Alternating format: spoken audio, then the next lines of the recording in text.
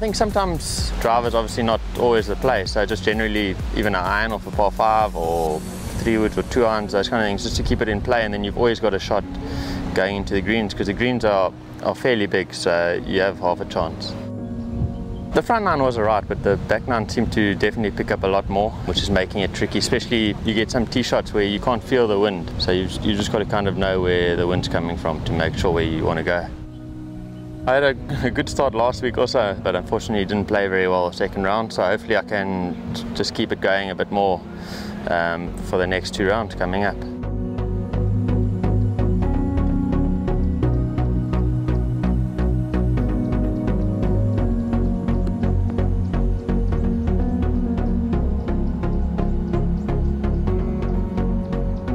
Yeah, it was quite good, but you know, the wind's my friend. I love playing in the wind. It's a nice challenge. I putted really well. I shot 26 putts, so that helped. I think any pro, you need to make a few putts just to keep the momentum going. Yeah, I drove the ball well, hit the ball well. I think I missed 2 greens, but I really enjoyed it again.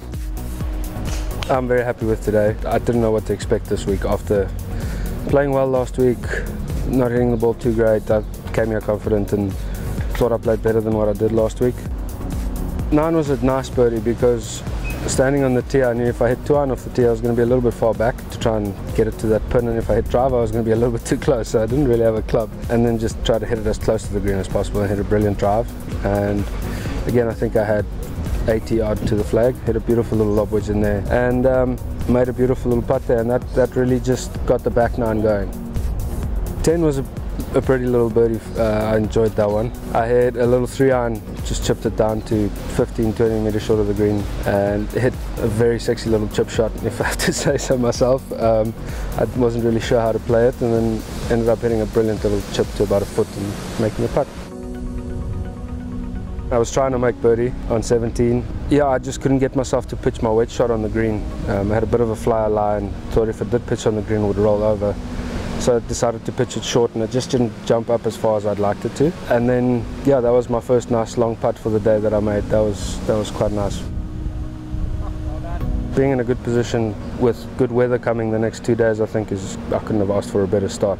I think there's a lot of guys that struggled out there this afternoon. I think we did get the worst side of the draw, but it's very nice coming into the weekend, as you'd say, right at the top there. To have a nice one today was nice. He did really good. I think I missed 1 green, so in the wind that's great. You're always gonna make a few birdies, par 5s and 2 and all that. So no, I'm pretty happy.